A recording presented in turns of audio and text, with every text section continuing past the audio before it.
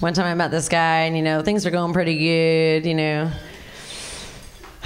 We go back to his place, so I assume we're gonna, you know, smoke weed. Then he's like, I don't smoke marijuana. And I was like, why not? He's like, because one time I was smoking the marijuana and I was high for 5 days. I'm thinking, wow, my dealer sucks. I have the stuff where you pass out in front of your TV with chicken fingers in your lap.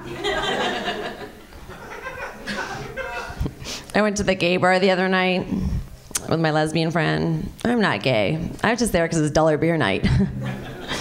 But I felt really bad because I was scared that like maybe I was like getting in on her game, you know? So I decided to play matchmaker. So I'm like, I think you should go for that girl over there. She's cute. She's like, Christina, that's a granola lesbian. I was like, what's a granola lesbian? She's like, you know, a girl who doesn't shower and shave a lot. I was like, I think I'm a granola heterosexual.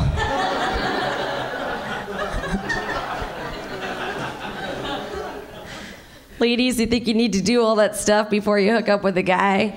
You think you need to shower and shave and wear cute undies? I've tested that theory out many times, and let me tell you what happens when you don't do all that stuff. It's still a go.